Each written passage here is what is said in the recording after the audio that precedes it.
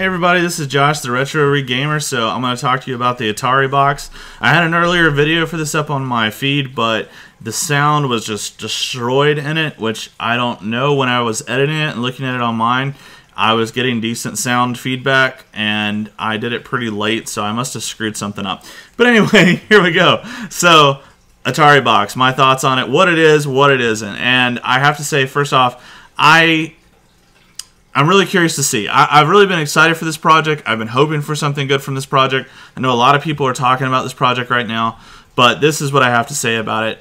And what I'm saying and what I think is I don't think it's going to be like a next-gen console. So if you're going for it, looking for a next-gen console, like a new you know, Xbox or new PlayStation, I don't think it's going to be that. So I don't think you should be expecting that. Secondly, I don't think it's not going to be one of those systems that you can play like every Atari game that's ever been on an Atari system, because a lot of those games aren't actually Atari games. They're owned by other companies.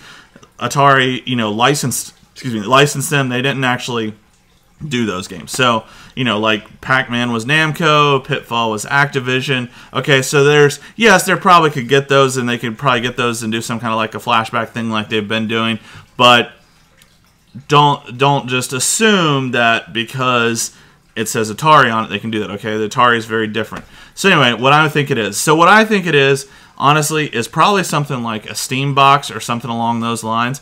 I think it's something that you're going to be able to connect in wirelessly, go to a store, download some games. I don't think it's going to have a ton of internal storage. It's not meant to be just an offline box.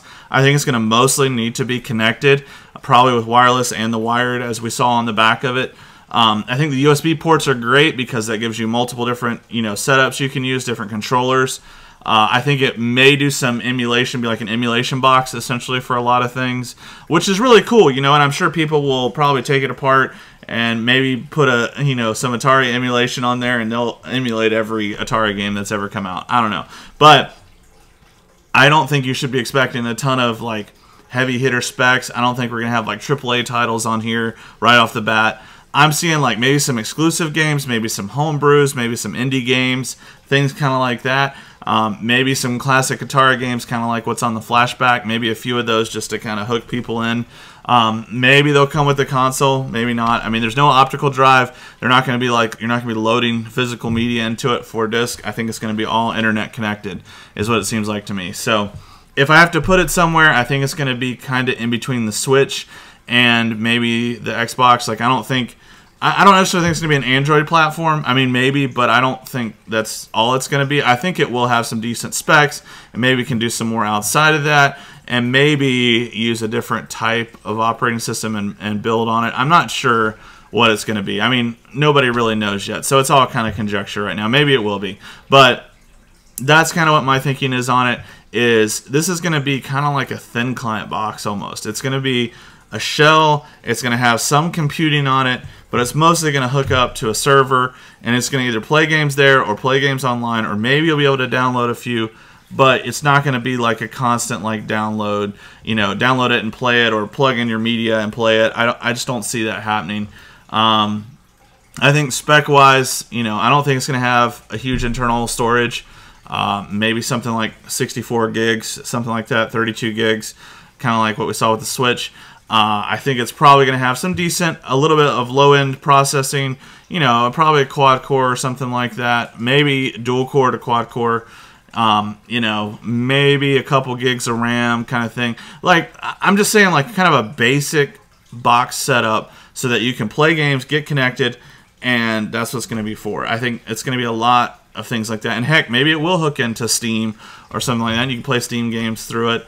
But I see it more as something like that than like, okay, you're going to hook up and you're going to play the next, you know, huge AAA title that comes out, you know, Gears of War or whatever. I just don't see that. Maybe some older titles and older games that were kind of modern games, but I don't know. That's my thinking on it. That's what I think about it. That's what I think it's probably going to be.